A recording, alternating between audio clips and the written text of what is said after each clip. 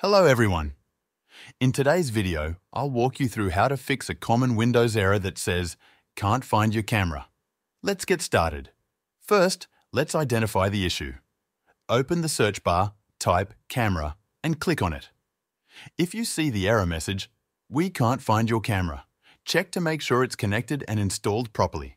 Don't worry, I'll guide you through some easy steps to resolve it. Close the camera app and let's begin with the first solution, checking camera access. Click on the Windows icon, then right-click and go to Settings. In Settings, select Privacy and Security on the left menu. Scroll down to find Camera under App Permissions, then click on it.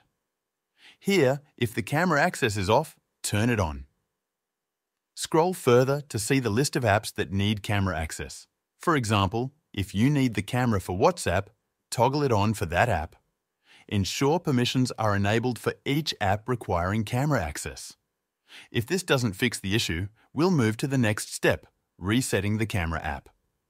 Close any open windows, go to the search bar, type "camera", right-click on camera and select App Settings. Scroll down and click Terminate to stop the app from running, then click Reset.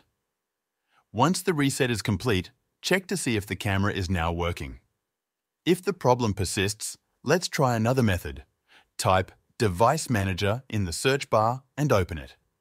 Under Cameras, see if your camera is listed. If it's not, go to the View menu and select Show Hidden Devices to reveal all connected devices. If the camera appears but is disabled, right-click it and choose Enable Device.